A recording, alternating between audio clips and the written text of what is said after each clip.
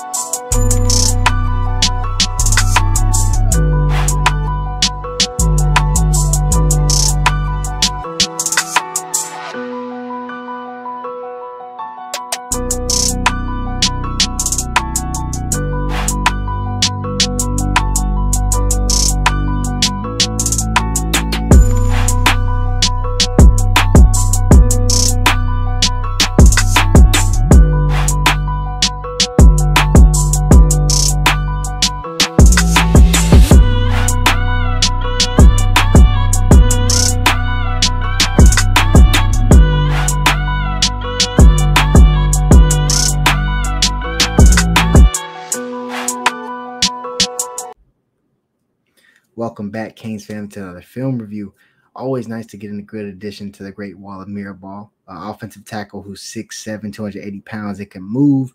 Sounds like a great addition to me.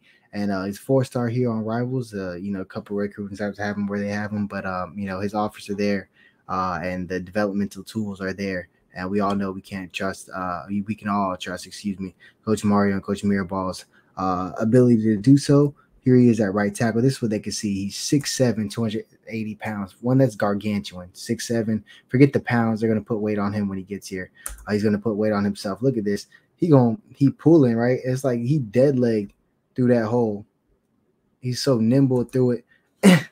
Dead leg through that bit, and then hops through. Man, that's impressive movement right there for somebody his size. So he can get on the move. He has power. We're about to see that. But I think his ability to move and get out of his stance is what they're loving right now. I just have to think that, his ability to do things just like this is what has him so high on the board here, because right tackle, again, he's going to have a tight end behind him. He's never going to catch up to him. This is to block a number 2 defender in space and drive him 10 yards down the field for that running back to have that cut. So, again, this is what it is. 6'7", 280 pounds. He could move. He could block on the move. This is somebody who's going to probably be pinning and pulling, doing a lot of different things.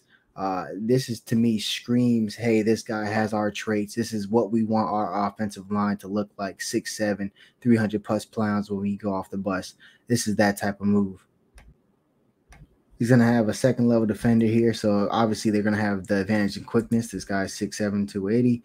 And this is probably a guy under 200 pounds, so he should be able to beat him with quickness. But just look how he fires off the football. That first initial step, just look at that kick step back.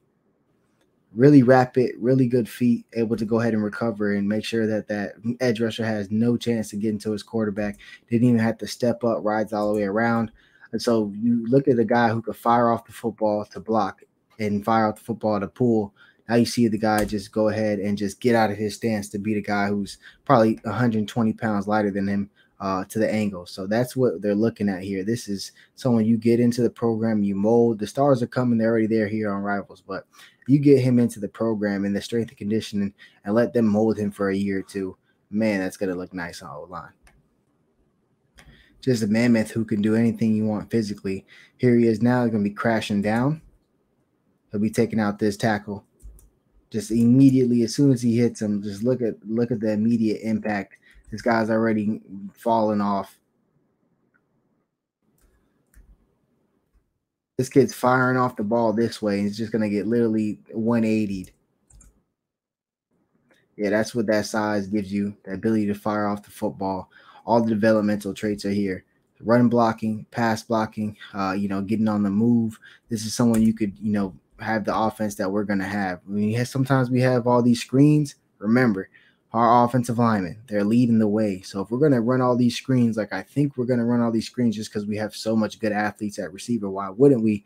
We need offensive linemen who could move and get to the second level.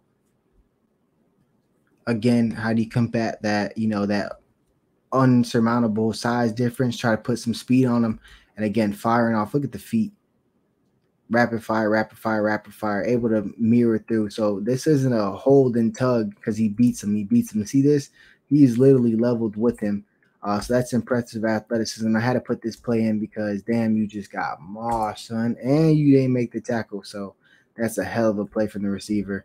We're going to talk about my dog Will one more time for that kick slide and get him out of that stance. But, yeah, you just got mossed.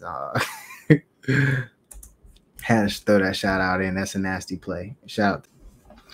Here he is again, man in the right tackle position. He's going to sneak right in between these two defensive linemen. That's what you do. You go in between the D tackle and the DN, and you get straight to that second level when you get in that outside sweep. It could be a pull action, but it's pretty much an outside sweep or zone or whatever you want to call it. But it's clear and critical to this play that you seal off this backer. So you could leave this one-on-one with the nickel defender because this receiver is supposed to block this corner. So this is well played by here. So he's able to get to the second level, able to move, manipulate, and show his strength. I think this is a commitment that we took early, like a Kinsler, and everybody was like, I know he was committed to Florida, but people were like, they weren't really moved by it. Now you ask people about Kinsler in the program, we think he has a chance to be a player here. So I think this is one of those takes. You take him in early. The stars and acolytes are going to come later, as they always do when they update our class rankings, because we have great evals. This is another good eval. Let's go, Canes. You can't doubt Coach Mario or Coach Mirabal when it comes to offensive line. You look like an idiot.